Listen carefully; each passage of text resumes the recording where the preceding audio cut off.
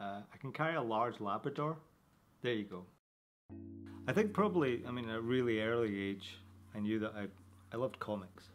So that was probably the start of it. I loved comics and films, and so I drew from a really early age. But I didn't really know what I wanted to do with it. And then in the final year of art school, I entered the Macmillan Children's Book Prize, and it's an award that they run every year for an original story and to be illustrated by students. And so I came up with a story and I illustrated it. And when I was doing that, I kind of realised that I knew what I was doing. This book, There's a Bear in My Chair. This is my latest book. It just came out, really. And I think I love the simplicity of this book.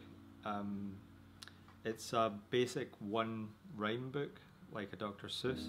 I love getting as much emotion from a very small amount of line work from the characters as I could.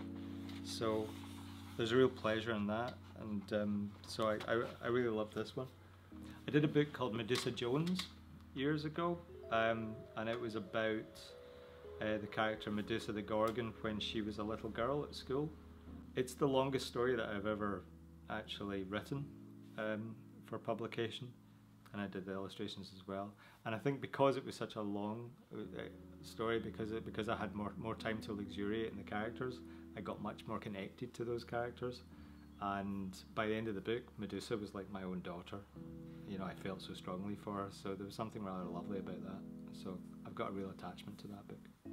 My favourite work that I did with a filmmaker was with Leica. So they asked me to do character development for a project they were doing with Henry Selick, who's the director of Nightmare Before Christmas, amongst other things, and Coraline. It was a wonderful job. It was very frantic, because you had to produce so many sketches every single day and then get approval and then change things when you were dealing with somebody who was on the opposite side of the Atlantic in a different time zone. So it was quite challenging, but I really enjoyed the work, and it's certainly the kind of thing that I do like to do more work on in the future. So. Having the Elephantum adapted for stage is probably about the best thing that's ever happened in my career. I got an email from them saying, "We were just wondering if the rights to your book, The Elephantum, were available." I remember reading it and thinking, "Oh, that's nice, theatre. National Theatre. Who are they again? It's not the people that did Warhorse, is it? Oh my God, it's the people that did Warhorse!" And you know, so I was, at that point, I was just sold, and I was bouncing off of the walls for a couple of weeks. So I got to see all that coming to life in front of me, and I was just weeping like a schoolgirl when I was watching that stuff. It was just glorious. What does the future hold for Ross Collins? Well, got a brand new baby boy, so that's kind of changed my life beyond all measure. I don't know, just more illustration, more writing. I'd like to write more books, and film work as well. I like doing animation, character development, so maybe a bit more of that would be great. But I enjoy my job, so if I just kept on going the way that I'm going, I'd be perfectly happy.